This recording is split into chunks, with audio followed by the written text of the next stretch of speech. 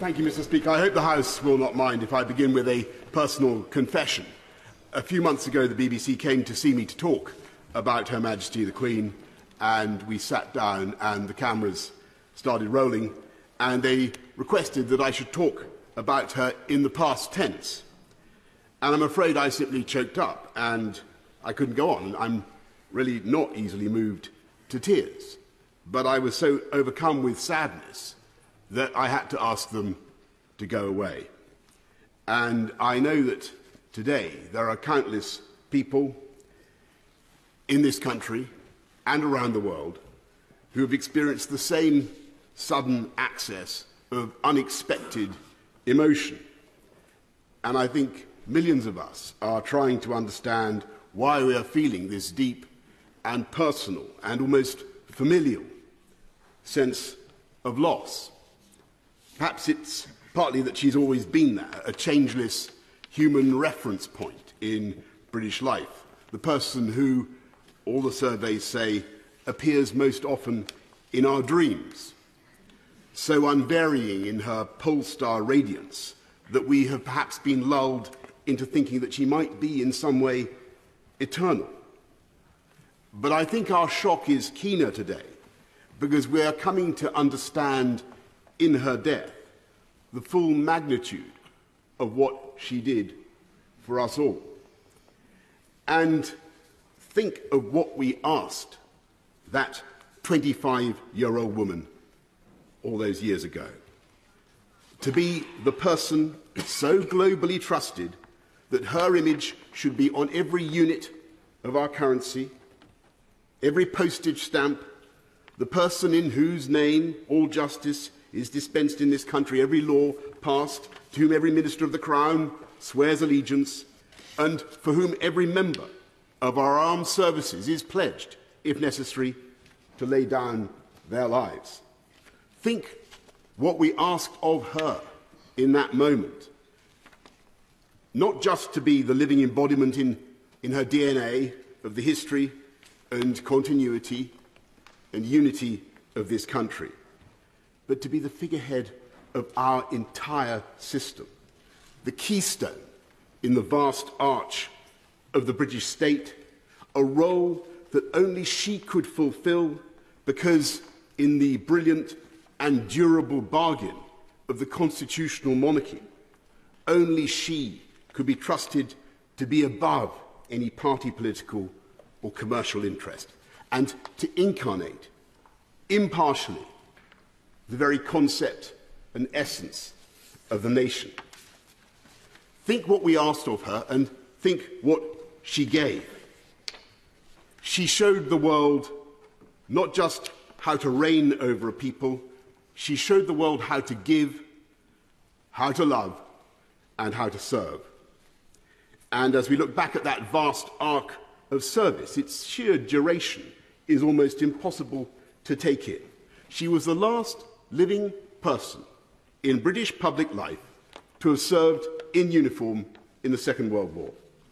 She was the first female member of the royal family in 1,000 years to serve full-time in the armed forces, and that impulse to do her duty carried her right through into her 10th decade to the very moment in Balmoral, as my right honourable friend has said, only 3 days ago, when she saw off her 14th Prime Minister and welcomed her 15th, and I can tell you, in that audience, she was as radiant and as knowledgeable and as fascinated by politics as ever I can remember, and as wise in her advice as anyone I know, if not wiser. And over that extraordinary span of public service, with her naturally retentive and inquiring mind, I think, and doubtless many of the 15 would agree, that she became the greatest statesman and diplomat of all. And she knew instinctively how to cheer up the nation, how to lead a celebration. I remember her innocent joy more than 10 years ago after the opening ceremony of the London Olympics, when I told her that the leader of a friendly Middle Eastern country seemed actually to believe that she had jumped out of a helicopter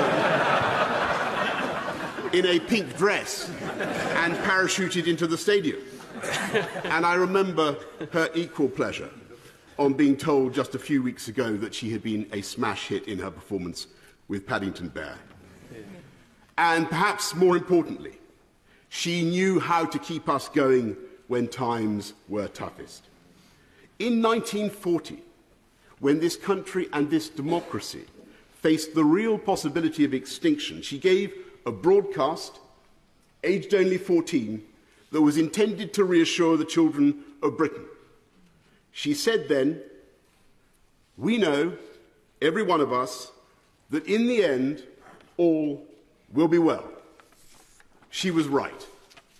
And she was right again in the darkest days of the COVID pandemic, when she came on our screens and told us that we would meet again. And we did. And I know I speak for other Prime Ministers, when I say ex-Prime Ministers, when I say that she helped to comfort and guide us, as well as the nation, because she had the patience and the sense of history to see that troubles come and go, and that disasters are seldom as bad as they seem. And it was that indomitability, that humour, that work ethic, and that sense of history, which together made her Elizabeth the Great. And when I call her that, I should add one, Elizabeth the Great, I should add one final quality, of course, which was her humility. Her single-bar electric fire Tupperware using refusal to be grand. And unlike us politicians, with our outriders and our armour-plated convoys, I can tell you, as a direct eyewitness, that she drove herself in her own car with no detectives and no bodyguard, bouncing at alarming speed over the Scottish landscape to the total amazement of the ramblers and the tourists we encountered. And it is that indomitable spirit with which she created the modern constitutional monarchy.